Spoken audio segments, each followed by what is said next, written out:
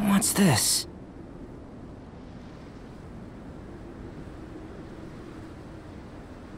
To the best of my knowledge, these belong to a script of some kind. They can be found all over Teyvat, but they've never given up their secrets. There's still a lot to learn about them. And as for why they should ever have come to rest here, a true mystery. Let me make a copy first. I'll make time to go over them in greater detail after our research.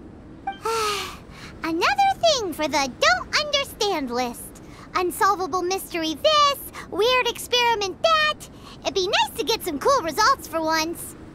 Seems like if you want the reward, you gotta pay the price. I've truly gained a lot from all this. Comparatively, the little reward I can offer is too small to mention. Let me return to the campsite first. By the time you get back, I may just have a fleeting miracle for you to witness.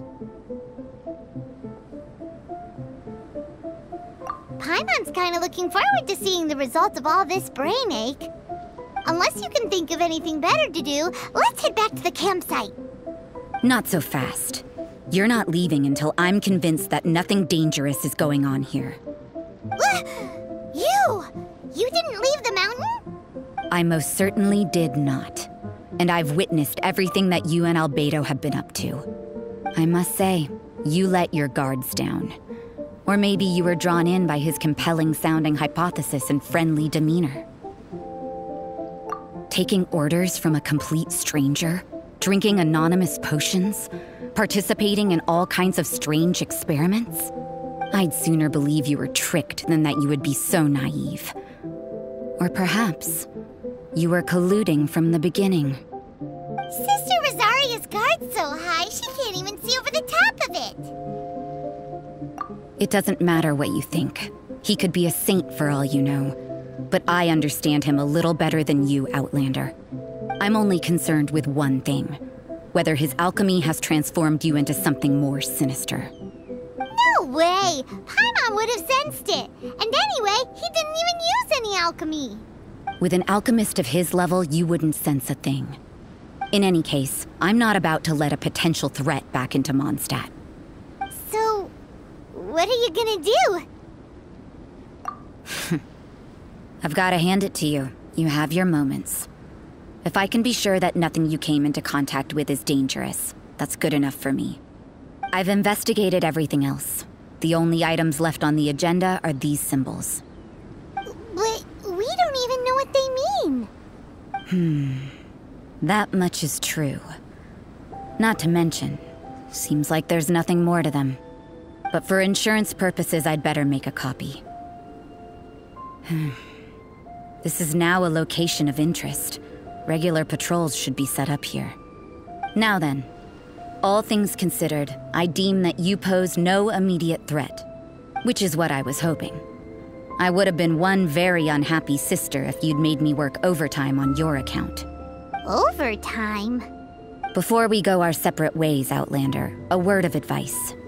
Don't be so quick to trust Albedo, and don't repeat the same mistakes that you did this time. You made a lot of rash decisions today. She's gone! So stubborn. Monstadt doesn't have many people like that. Huh. Never mind her. Let's go see Albedo.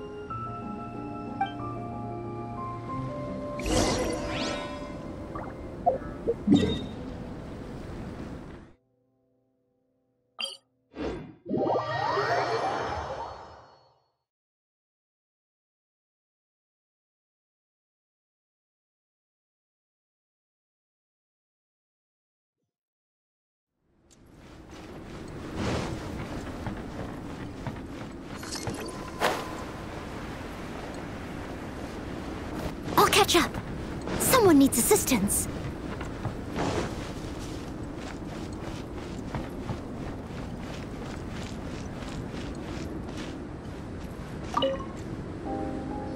You're back. Good timing. I've just about reached the conclusion. You took quite a while. Did you get held up on the way back? I wouldn't worry. She's just doing her job. Time for the results. We got a myriad of data today, and it was very difficult to finish all the research in one go. But the integral preliminary conclusion that I can offer you is you're very much like a human from this world. You couldn't tell that just by looking? We spent all day working our butts off for that? Please, I understand that this may have seemed self-evident to you, but in fact, nothing in this world should be taken for granted. Have you ever considered that the world of Teyvat may have a natural hostility to Outlanders? I mentioned the natural laws of this world. You're able to converse with me here without consequence, and nothing seems amiss.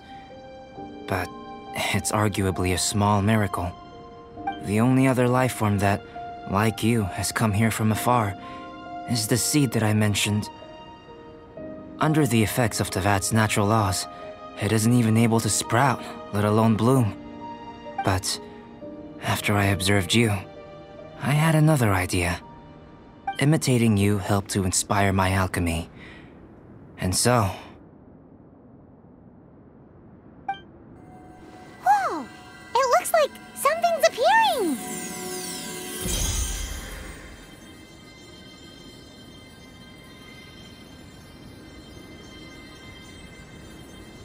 The transition from nothing into something, from shoot to stem, and now to fruition. Is not nurturing otherworldly life also nurturing the world itself? Aww. It would seem that that's as far as we go. A transient bloom of incomparable beauty. Life's proudest achievement. Paimon thought with all our efforts, it might have bloomed forever, and it didn't even have any fruit. Life is a manifold tapestry of free entities. Its value shouldn't derive from how long it stays with us. Even a momentary burst is precious. A short life can be well lived. A life lived efficiently, lived to perfection, is necessarily one unburdened by loneliness. So, do you understand what I meant about us conversing here arguably being a small miracle?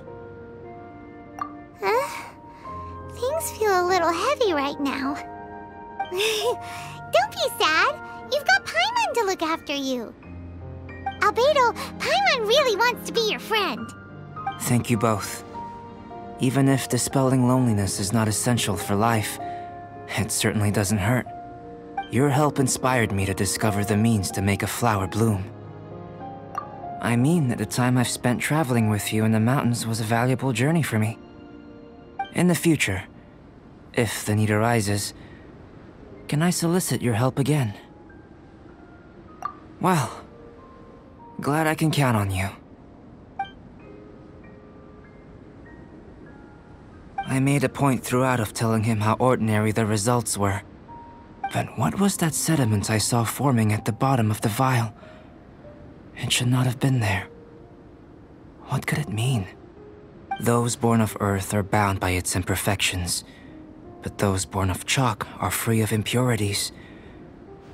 You and I are alike, both composed of a substance that has yet to be fully defined.